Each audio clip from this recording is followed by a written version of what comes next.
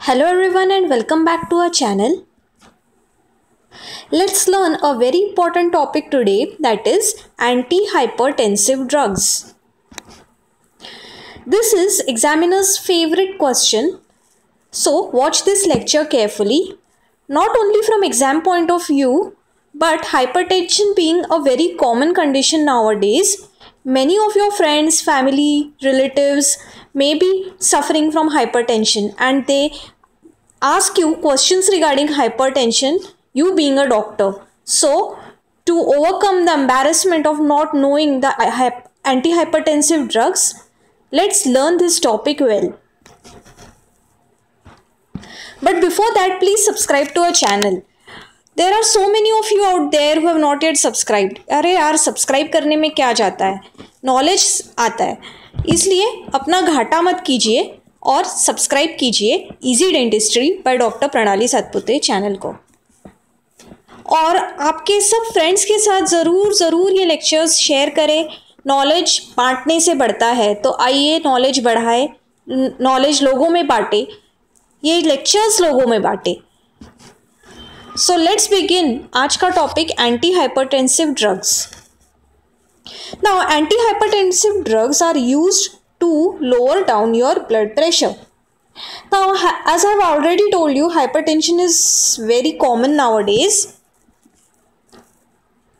Now, hypertension is a risk factor for cardiovascular morbidity and mortality. A patient is known to be of more risk to cardiovascular diseases if his or her systolic BP is more than 120 mm of mercury column and diastolic BP is more than 80 mm of mercury column. According to WHO and International Society of Hypertension and the report of the 7th meeting by Joint National Commission, a patient is said to have a hypertension if his BP is more than 140 by 90 mm of mercury column. Now, dental consideration. Many of your patients whom you would be treating in your clinics may be on long-term antihypertensive drug therapy. So, let us understand this hypertension and many antihypertensive drugs in detail. First, the classification of antihypertensive drugs. There are 5 classes of antihypertensive drugs. A visual mnemonic to remember these 5 classes of drugs is deep and vast studies create rank 1. So here you can see a girl who is having deep knowledge. She studies every subject deeply and has a vast knowledge of this subject. So she has done deep and vast studies, so she will get rank 1 in her exam. So deep and vast study create rank 1. So deep stands for diuretics, vast for vasodilators, studies for sympathetic inhibitors, create for the calcium channel blockers, and rank 1 for the RAS inhibitors. So the diuretics group of antihypertensives is made up of 3 subclasses: thiazides, high ceiling diuretics, and potassium sparing diuretics. So to remember these 3 classes, again a continuation of our mnemonic, deep and vast studies create rank 1. So how long you should study? Till the clock stops. So till for thiazide, clock for high ceiling diuretics, and stops for the potassium sparing diuretics. Now the second group of the antihypertensive drugs are the vasodilators. There are 2 types, arteriolar and arteriolar plus venodilators. Now the arteriolar vasodilators include hydralazine, while the arteriovenodilators includes nitroprusside sodium. Now the third group is that of sympathetic inhibitors, which include beta blockers, alpha plus beta blockers, and central sympatholytics. Now, in our lecture on anti-adrenergic drugs, which you all have watched, we have studied in detail with mnemonics what are the beta blockers, what are the alpha blockers, what are the alpha plus beta blockers, and central sympatholytic drugs. So, go back to the chapter on anti-adrenergic drug, and there you can find in detail the beta blockers. The same mnemonic which I have discussed in that chapter, anti-adrenergic drug, is mom bakes excellent cake on birthdays. So, following this mnemonic, all beta blockers can be enumerated like propranolol, metoprolol, atenolol.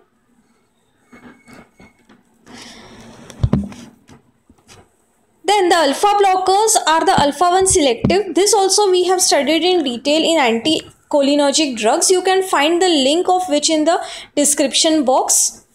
The alpha blocker group of drugs follow the mnemonic which we have discussed in that chapter of anticholinergic drugs.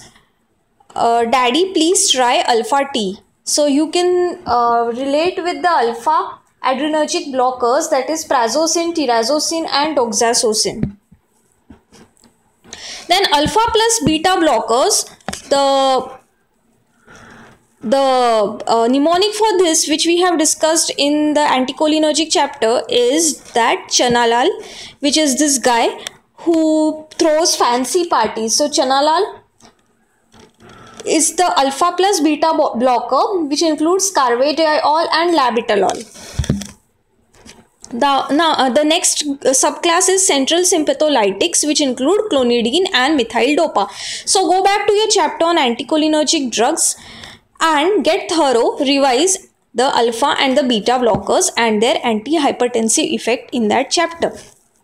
The fourth class is that of the calcium channel blockers. This chapter also we have studied and you all have watched. Go back to that chapter. The link is provided in the description box. The mnemonic used for these calcium channel blockers are the first three words of the famous Shah Rukh Khan movie Fir Bhi Dil Hai Hindustani. Fir stands for phenylalkylamine, B stands for benzodiazepine and Dil stands for dihydropyridine. So, the phenylalkylamine example is verapamil, benzodiazepine is diltiazem and dihydropyridine have a long list ending with pine. So, I have also told you if you want to remember the DHP list, remember a pineapple and then you can enlist the entire list of drugs like nifedipine, amlodipine, felodipine, nitrendipine and so on. Go back to the chapter on calcium channel blockers and revise it. The fifth group is the RAS inhibitors, which include ACE inhibitors, AT1 antagonist and direct renin inhibitors. RAS inhibitors also we have discussed in detail in a different lecture, the link of which you can find in the description box. The various ACE inhibitors are ending with April, which makes you an April fool, like captopril, enalapril, lisinopril, perindopril, while the AT1 antagonists are losartan, candistaran, valsartan, telmisartan and so on, and the direct renin inhibitor is aliskiren. So go back to your chapter on ACE inhibitors and revise it. Now, find the link in the description box and get thorough with the antihypertensive actions of all these drugs. Now let's study in detail the diuretics and the vasodilators. The diuretics are the first line antihypertensive drugs. There are three classes of diuretics which we have studied with the mnemonic till clock stops, that is thiazide, high ceiling diuretics and the potassium sparing diuretics. The thiazide group include hydrochlorothiazide and chlorthalidone. This is the drug of choice for uncomplicated hypertension. Now, what is diuresis? Diuresis is the loss of water and sodium from the urine. So, this Diuresis cause decrease in plasma and extracellular fluid volume by 10%. This decrease in plasma and ECF decrease in the cardiac output. Compensatory mechanism is then activated and there is regain of the lost sodium and plasma volume. This regaining of the lost sodium and plasma volume helps to restore the cardiac output, but the fall in the BP continues. So this is the mechanism of action of the diuretics. Now, fall in BP with thiazide is very less, that is approximately 10 millimeter of mercury column, and it occurs over a 2 to 4 weeks time. Now, these thiazides, they potentiate other antihypertensive drugs. Then they prevent the tolerance which is developed to certain antihypertensive drugs. And the maximum efficacy is at a dose of 25 milligram. Now, the second subclass of diuretics are the high ceiling diuretics, which include furosemide. It is a strong diuretic but a weaker hypertensive drug. Now, it is used mostly in complicated hypertension conditions, that is hypertension associated with chronic renal failure, refractory congestive heart failure, and the resistance to combination containing thiazides. Marked fluid retention cases also, this furosemide can be used. Now, the third subclass is the potassium sparing diuretics. They lower the BP slightly. They are given in addition to thiazides. They prevent potassium loss and they augment for the antihypertensive action of thiazides. Now, after discussing about the diuretics, the last class we will have to discuss here is that of vasodilators. There are two kinds of vasodilators: arteriolar dilator, which include hydralazine, and arteriolar plus venodilator, which include nitroprusside sodium. Now, the hydralazine, it acts upon the arteries. Systolic BP is lower than the diastolic BP. The cardiac stimulation may occur, which may precipitate angina. Tolerance may develop to this drug, so it is given in combination with a diuretic, thiazide, or a beta blocker. Oral absorption is quite satisfactory. Effect lasts for 12 hours. But the adverse effects of vasodilation may be flushing, headache, angina, MI, tremors, lupus erythematosus like reaction, and rheumatoid arthritis. The uses of hydralazine is in moderate to severe hypertension which is not controlled by first line drug. It is given in combination with a diuretic or a beta blocker. Now, this hydralazine is considered to be the antihypertensive of choice in pregnancy. Remember this, it is asked usually in MCQ exams. It is the antihypertensive of choice during pregnancy. Now, the second group of vasodilators is sodium nitroprusside, which is arteriolar plus venodilator. It has rapid and consistent action. The action may start within seconds and the duration of action take 2 to 5 minutes. Now, sodium nitroprusside is acted upon by RBCs and endothelial cells to release nitrous oxide. Now, this nitrous oxide, it relaxes the vascular smooth muscles resulting into vasodilation.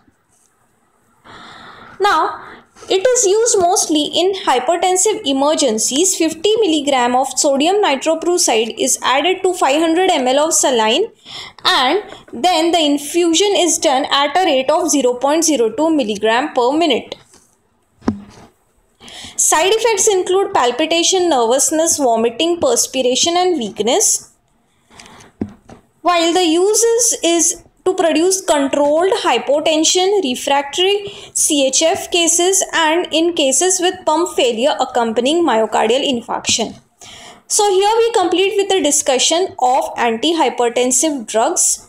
The next lecture will be on treatment of hypertension. I have purposefully made this treatment of hypertension lecture separate for you because it is asked frequently in exams and you should be totally thorough with this treatment of hypertension. So if you don't want to miss any marks in your exams, please subscribe to our channel. We want to reach a subscriber landmark of 20k very jaldi. Please subscribe to our channel. 20k bana do, please jaldi. Bye.